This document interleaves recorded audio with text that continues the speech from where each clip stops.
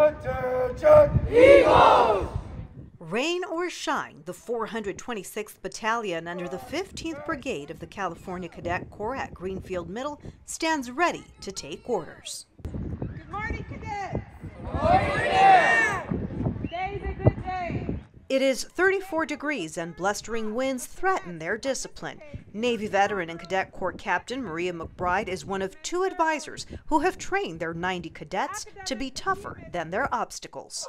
Well, we always try to teach the kids to push past, like you mentioned, a discomfort zone. And so in the future, perhaps in high school, college, wherever life takes them, they know that you just don't quit on yourself. You don't feel sorry for yourself. You keep going. Today, a select handful of students are recognized for a GPA of 3.5 and above. And so the second part was the promotion.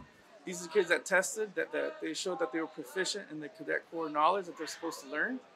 And so we recognize that in front of the whole formation, again, as an example of leadership and to motivate the other cadets. Army veteran and Cadet Corps Lieutenant Juan Ocampo praises his cadets for a job well done. Handsome, good job, man. Good. But doesn't back down when it comes to discipline. Let's go. Look good for the camera so they can see that you guys aren't up to the Cadet Corps standards. McBride and Ocampo run only the 2nd California Cadet Corps program in Kern County.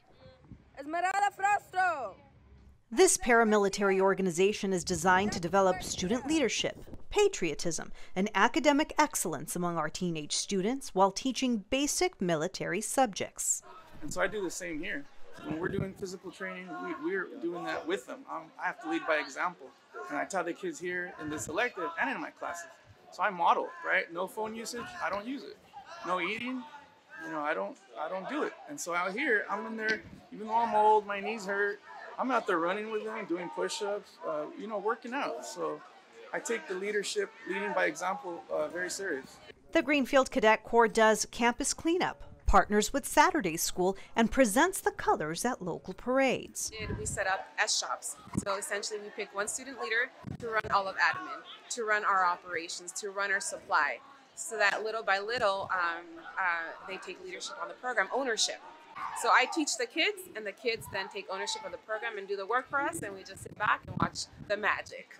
And the transformations are nothing short of magical as these teenagers are turning into spectacular leaders. We make a great team. I'm just excited to just do what we can for the kids. I agree.